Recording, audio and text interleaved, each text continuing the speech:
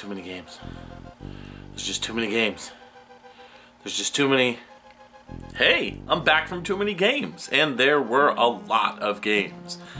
And I bought some of them. And I bought some other stuff too. So today, I'm gonna dive in deep to all my pickups. There's one insane pickup that I got, as well as some really cool game stuff that I've been wanting for a while, and some other really neat stuff too. So let's dive right in. So I'm gonna be doing this semi-chronologically, mostly just because the craziest pickup is the last one. And, you know, kind of share my tale and my progression throughout Too Many Games as far as my pickups go. So, here we go. Starting off with the first pickup. Now, I'm walking around, you know, I get in and I start walking around, looking around, and I'm not really seeing anything initially that strikes me as like, oh, I gotta go here, until I saw the Limited Run Games booth. And I was really excited that they were there because I don't think I've ever seen them at a con before. Maybe I have, maybe I'm wrong, I don't know. But they had a ton of out-of-print stuff for their collection, and one of the games that I absolutely had to have, you guessed it, yeah, Shantae and the Pirate's Curse. I had to get this collector's edition now that I have a Switch. I was really bummed out that I didn't get it, and when I saw the prices online, I kind of just lost hope. I was like, there's no way I'm going to be able to get this thing at a reasonable price. So lo and behold, I saw this thing and grabbed it and was just like, oh my god, is this for sale? And the woman who was at the Limited Run Games booth is like, yes, it's for sale. And I'm expecting like, oh, like 150 bucks or something. She shoots me back with 65. I could not break out my wallet fast enough. I basically paid the price that this was when it came out for this game. This is the collector's edition of I almost said Half Genie Hero, of Pirate's Curse. Honestly, this is a better collector's edition. This is probably the best limited run collector's edition, in all honesty. This blew me away. Let me show you what it's got. So first off, you've got the box. Now, I complained before about these. I'm not a big fan of the cardboard boxes that Limited Run uses on the inside of their games, but for this, it kind of made sense. So what you've got here is a facsimile of the original Game Boy Color Shantae cart. This is a gorgeous box. Like, even the Limited Run games is like shimmery, just like the old Game Boy Color games. Here's the back of the box. I mean, I'm just blown away at this. Now, here's the thing. You open it up, and you think, oh, goodness, it's got a Game Boy Color cart. Well, it's fake. You know, it's as real as it could look, but it is fake. And what's really cool is that, and I didn't realize this at the time, but it also comes with a little standee that you could put that game on, which is pretty neat. I haven't set it up yet. Alright, so what else does it come with? Well, it comes with the soundtrack, which is cool. It looks like it's the full soundtrack, too. I already opened this up and reversed it, but this is the cover for the game. I reversed it from the original. They give you a manual and the game. Of course, there's the inside. Then they give you some postcards. Bada bing, Shantae and Risky Boots, and one of just Shantae. And then you get a cool poster, double-sided. One side has the original art from Pirate's Curse, really cool. I don't know if I'm gonna hang these up. And then Shantae and Risky Boots in their swimsuits. Pretty neat. So I am very, very, very okay with this collection, and I'm glad that they came out with it and that they released it to Too Many Games, because otherwise I wouldn't have been able to get it. So when I say that this was at the beginning of the day, I'm pretty much accurate in that statement. It was probably about 2:30 to 3, somewhere around then, when we rolled in after waiting in line and whatnot. So the fact that I found this right away, I was like, that's it. I'm totally happy with anything else that happens at this point. And boy, does stuff happen at this point. So I'm walking around, and you guys know me. I love strategy guides for video games. I just love to collect them. I don't know what it is about them, but I love getting them on the cheap. They're very collectible, and there's not a huge market for them right now. Like, it's slowly but surely starting to happen, which is unfortunate, but it's kind of like one of those last things that, you know, people just don't care about because of GameFAQs. So, I got 3 strategy guides at Too Many Games. One, which is kind of in rough shape, is Killer Instinct 2. Now, I could not find this one for sale on eBay for a decent price. I got this for 10 bucks. It doesn't come with a poster or anything, which I don't think it does to begin with anyways, but it does have some really cool art. It's got an interview with Rare, which is super cool. There's Jago and Bjorkid and Fulgore, and yeah, I haven't read the interview yet, but it's always really cool to get an interview with the developers. Here's some more characters. You know, you don't get to see a lot of this character art, and what was really cool is that they also included some art from the first game, which I thought was really neat. Here's some from the second game. There's Kim Woo and Maya fighting. Now this one's totally from the first game. This is Bjorkid and Jago, and then on the other side there's Fulgore blasting what looks to be Glacius or Idol? I don't know, I can't tell. But yeah, this is a really cool strategy guide. It's made by Game Fans, which was a great magazine back in the day. So I'm pretty stoked that I got this for $2 more than it actually sold for back in the day. So I'm okay with that.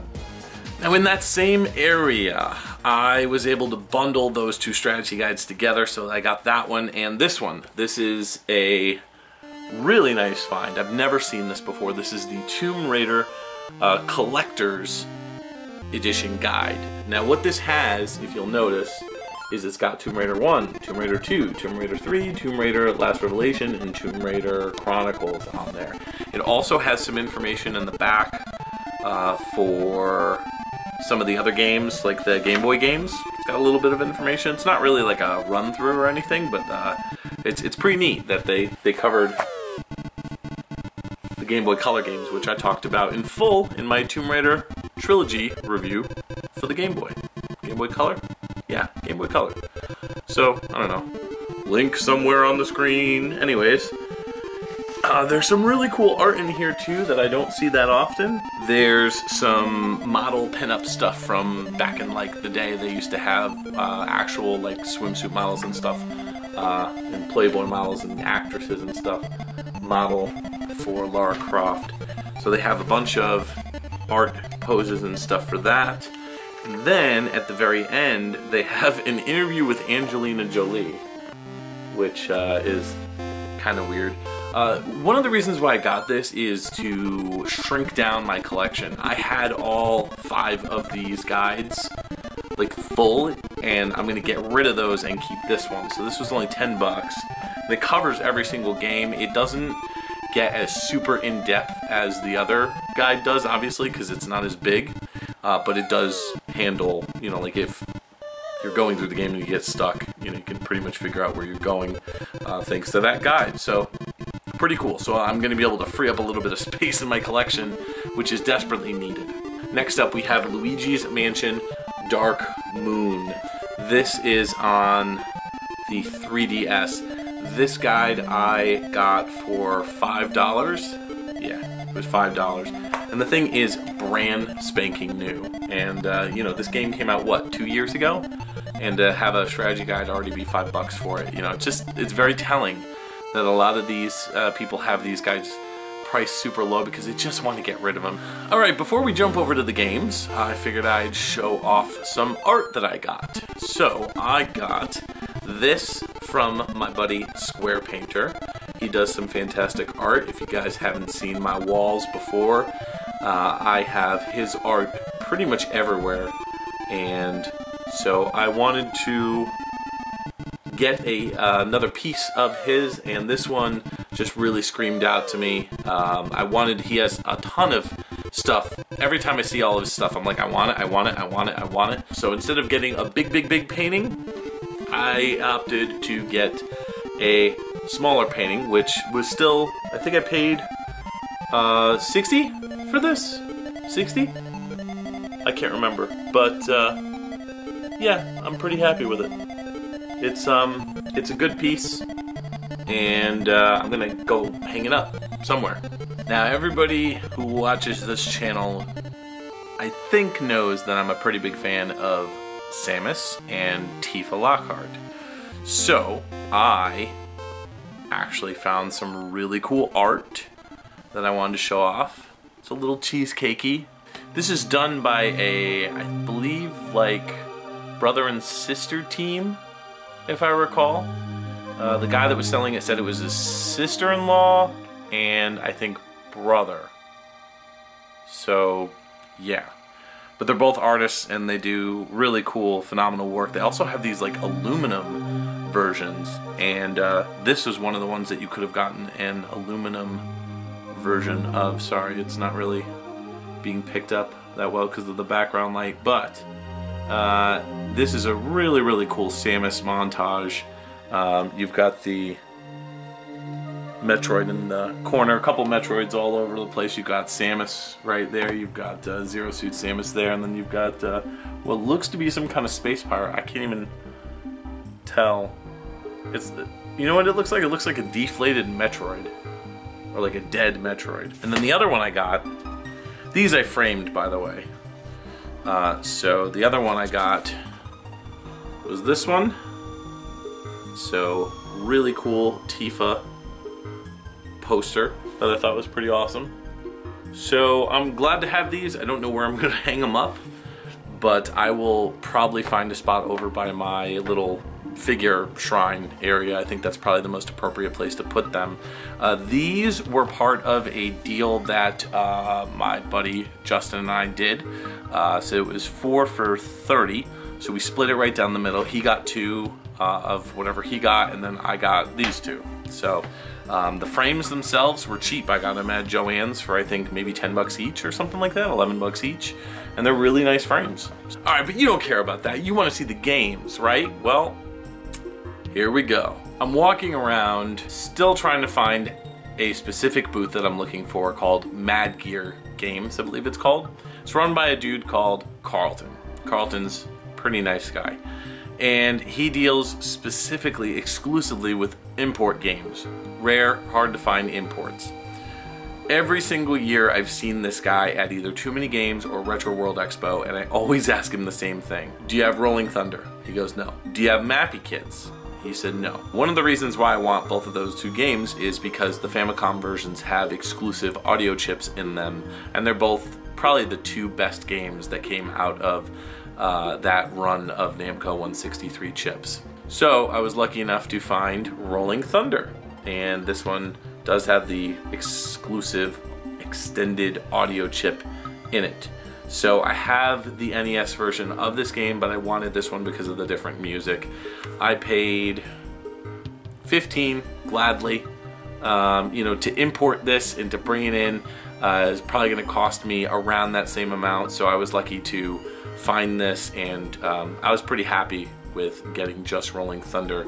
I really wanted to pick something up from Carlton. He almost always sells me something that I'm usually happy with. Now, my buddy Adam, Square Painter, he and I were having a conversation talking, and I happen to have a leftover Sega Genesis box, like an empty box that I got with a recent haul of stuff that I got that I've been kind of sifting through and reselling.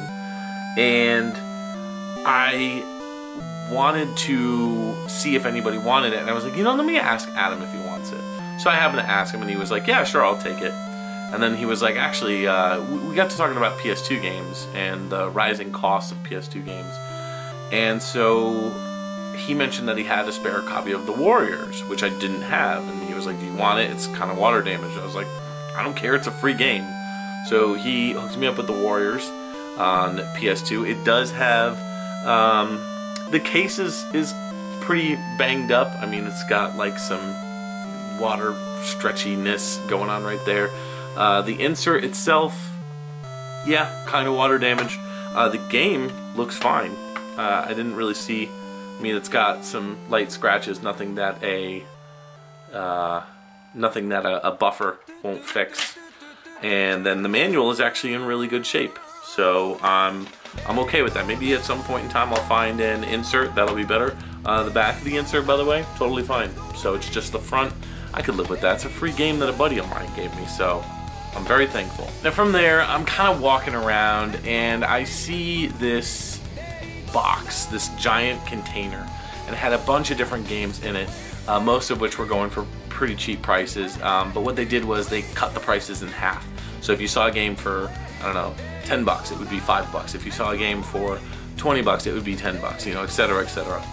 So I found a game that I have been wanting to find for a cheap price, because I used to own it, and with the upcoming release of Marvel Alliance 3, I wanted to pick up some of the old X-Men Legends games. So I found X-Men Legends 1, and they had it labeled for 8 bucks. But they also had it labeled here for $6.99. So I asked the guy, I was like, which one is the price? I assumed the 8, and he was like, he kind of laughed, and he was like, do you want it for 3? And I was like, yeah, I want it for 3. So he's like, sure, take it for 3. So X-Men Legends for 3 bucks, it's complete. It is the player's choice version, whatever. I'm kind of over being worried about that sort of stuff. Comes with the Nintendo thingy, and yeah, X-Men Legends. So I now have to find X-Men Legends 2. But I'm very okay with buying this for 3 bucks. You can't beat that price. So I'm continuing to walk, and I find something that catches my eye. And it is a copy of Maui Mallard in Cold Shadow for the Super NES. And I've been wanting this game for a while, but the price that they had it at was kind of expensive, 30 bucks. And I was like, I'm not gonna spend 30 bucks on it. But they had 2 other games that I wanted, one of which I'm not going to show you because it is part of the Patreon giveaway, which I'm doing, which I'll talk a little bit about on the end of this video. Battletoads. This is the game that kind of caught my eye.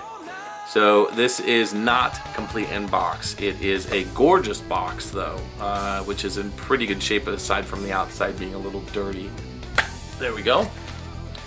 No manual, unfortunately, but the game is in okay shape. It's got those stupid stickers on them, unfortunately.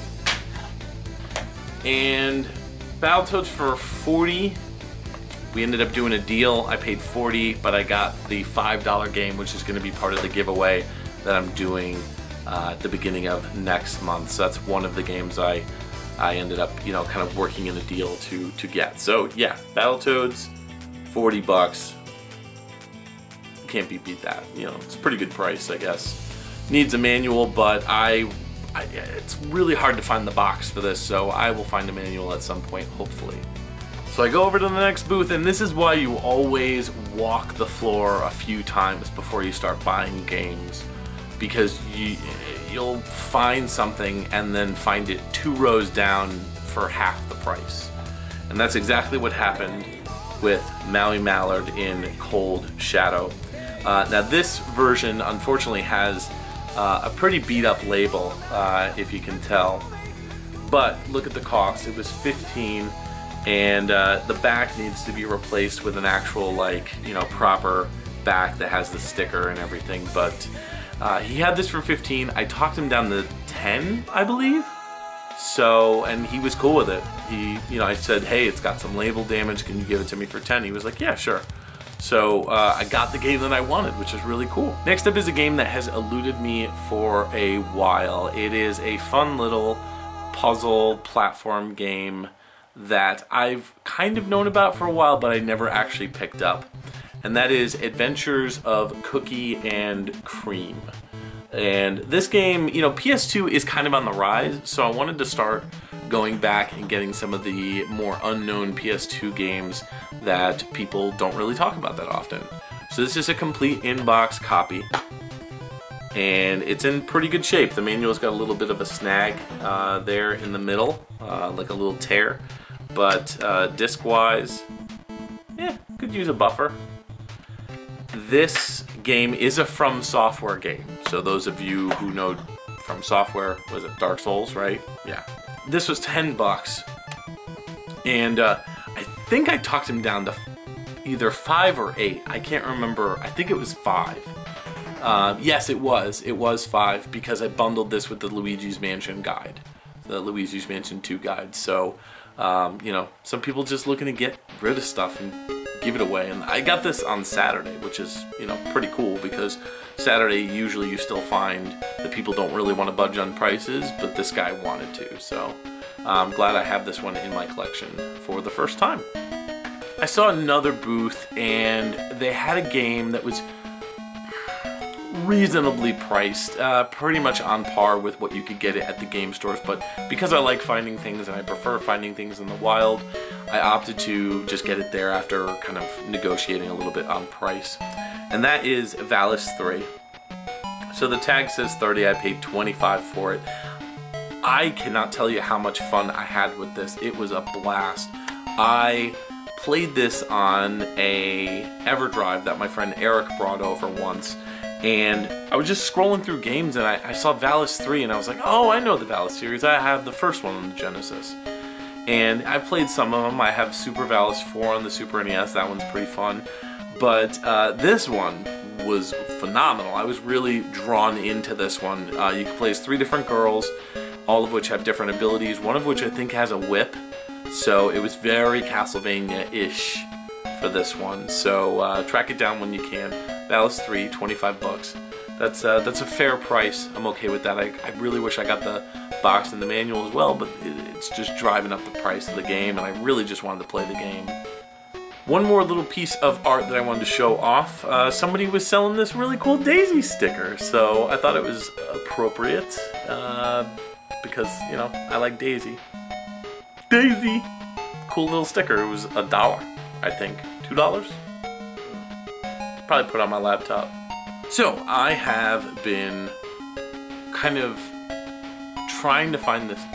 So I have been trying to find this game for the price that I wanted to pay for this specific port for a while. Now, generally when I do multi-platform on systems, I go Nintendo. Just my personal preference. As long as there's no major downside to getting it, like for example, I don't know, like you don't have half the characters or whatever. So X-Men Next Dimension, I've been diving deep into superhero games again because of Marvel Ultimate Alliance 3 coming out in July. So I wanted to check out some older X-Men games, and X-Men Next Dimension hit that X spot. I don't know, X marks the spot, I don't know, X pun. So this a fighter. It's a continuation of the Mutant Academy games. This came out on the Xbox, the PS2, and the GameCube. So I remember picking this up back in the day for the GameCube, and I have so much nostalgia for this game. I played the crap out of this, and I really enjoyed it, even though it wasn't the best fighter.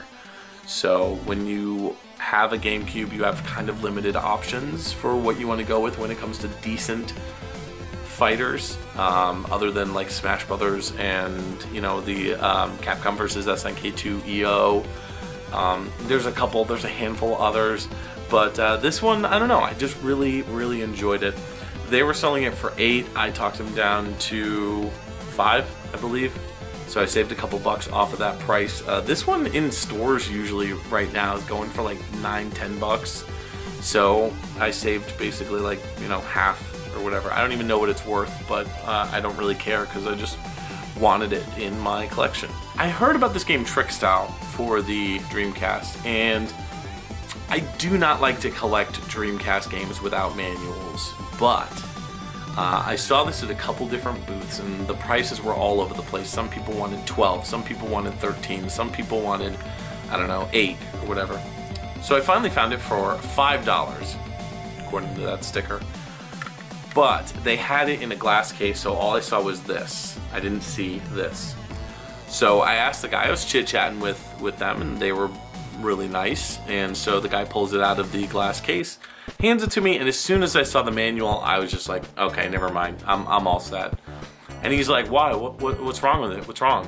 And I was like, there's no manual. Like, I generally don't collect CD games or CD-based games without a manual. And so he goes, all right, $2.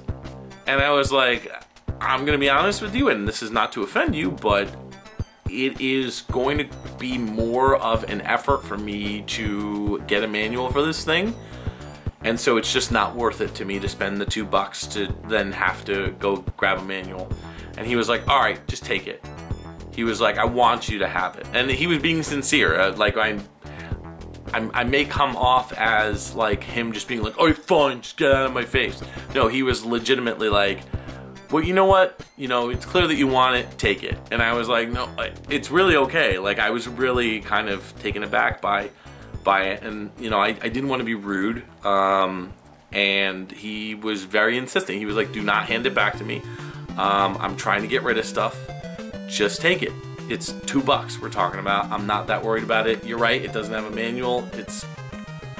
Take it. So, you know, I shook his hand, and he gave me the game. So now I gotta track down a manual for Trick Style. So if anybody has a spare manual, hook me up.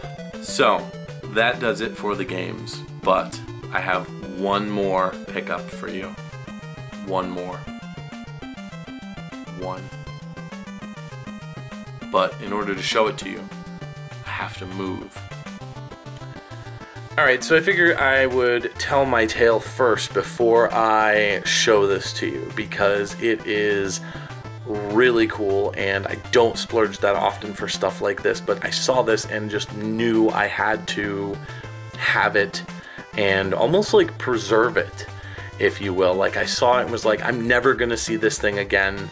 I have to own it. So I'm walking around the sales booths, and this is going to be really hard to say what it is without actually telling you to try to build up momentum here, but I found a promotional item for a game, for 3 different games, all in the same franchise. And I thought that they were all pretty cool, but this one in particular really stood out to me, and I was like, that is so, so cool. So I asked, are these for sale? And he said, yes, they are. He said, but they're priced intentionally high because I don't want to sell them. I'm kind of like, why did you bring them then? But anyways, so I am chit-chatting with the guy, really nice guy. I believe his name is Louis. And Louis and I are chit-chatting about the promotional item that I'm about to show you. And so he tosses me out a price. And it's about $100 less than his starting price. And I tried to beat him down more, you know. I went $50 lower, you know, no. I was like, all right, I'll be back. I came back maybe 20 minutes later with a little bit higher of a price, knocked it up another 30, no go. He was like, I'm getting this, or I'm taking it home. It's like, all right, fair enough. So I went back, but his booth was already closed, and he said he'd be there Sunday, so I knew I'd be able to go back Sunday. So Justin and I return right before we leave, like right before we leave. And I'm like, I'm gonna go back. I think I might buy this thing. So I'm talking to the guy, and we're chit-chatting again, and Justin's like, all right, man, now or never. What's the deal? You gonna buy it? You gonna buy it? And I'm like, I was like, it's so much money, but it's one of those things that I'm never gonna see again. Like, it's just so incredibly rare. So we flipped a coin. And guys, heads was I buy it, tails was I don't, and I walk away. And I think you know that I got heads. And here it is. I just can't believe that I own this thing.